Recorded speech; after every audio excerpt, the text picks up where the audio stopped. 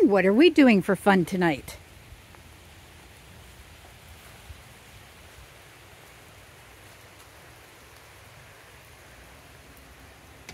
Well, I clipped the hell out of it.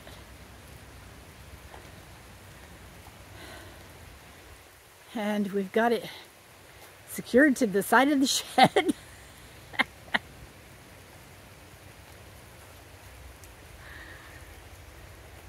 But the bark on the lower trunk is split, so I don't know whether it'll survive or not.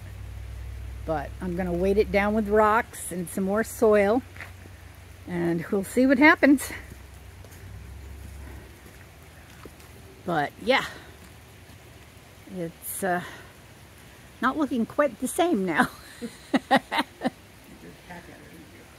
little more thinned out. So yeah. Yeah, I was out earlier, and the branches on the dogwood were hanging over the fountain, and I clipped some of those down. And but this one, bro. Why are we telling it in the rain? Why are we telling it in the pouring rain?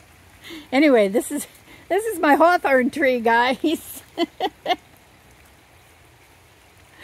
And you know, I just got done cleaning up this pathway. So it was your fault. Because I cleaned the pathway. Probably, I don't know.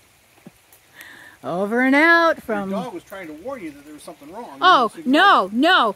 I came running out here when I saw that there was something wrong. I quickly gave her a scoop of food, came out here, called you, and I went back inside, and she had already taken my poncho off of the back of the chair and torn it to shreds. I'm saying when she was digging and looking around in there, she was warning you. That no, she was not warning me. The dog was taking your life. Yeah, right. Anyway, there's my hawthorn. We'll see if it lives.